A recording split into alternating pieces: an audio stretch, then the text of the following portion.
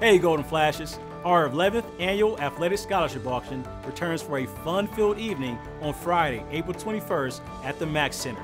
This year, we're excited to celebrate our Flashes from the Past theme and very much look forward to our special guest and Wrestling Varsity K Hall of Famer, Nick Nemeth, also known as Dolph Ziggler to you professional wrestling fans.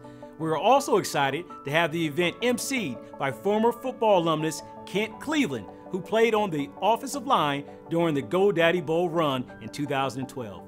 The auction, as always, will include an amazing gourmet spread of food, an open bar, and a chance to meet and mingle with your favorite Kent State coaches and student athletes.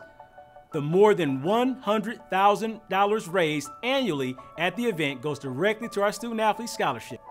Wear your nicest white and gold. We hope to see you on Friday, April 21st, and as always, go Flashes.